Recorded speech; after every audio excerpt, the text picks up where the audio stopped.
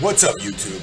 It's Paulie G here, and I'm doing my prediction for UFC on Fox Sports in Manchester. And the main event, guess you might have figured who it might be. Micheal Bisping, 24-5, taking on Mark Munoz. And Mark Munoz, he's 13-3 right now. Just came off a win against Tim Bosch at UFC 162, where he really put his ground and pound on display.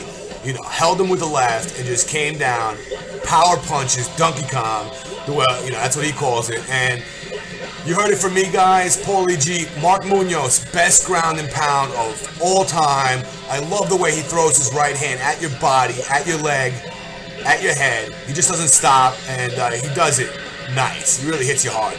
And he's taking on Micheal Bisping. I just talked to a friend on Facebook about this, and we both agreed on it.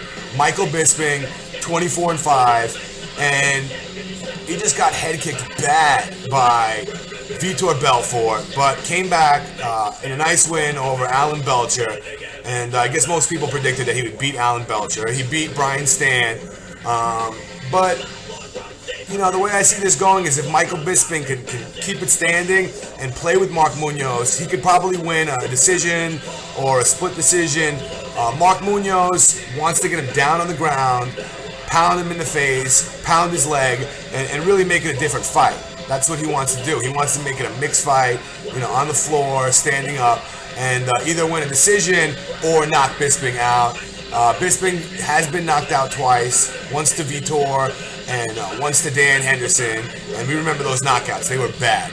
I don't really think Mark Munoz has great stand-up, in my opinion, but I do think that, you know, if he takes Micheal Bisping down and mixes the fight up, he'll be able to win the fight on the judges' scorecards, and that's really what Micheal Bisping doesn't want. He wants to keep a far distance, jab, stay away, do leg kicks, and tire Mark Munoz out.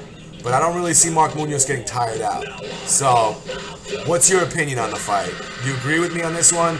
I think it's pretty much straightforward. What do you guys think? Do you guys think Bisping's going to knock out Mark Munoz? He does have 14 knockouts to his credit.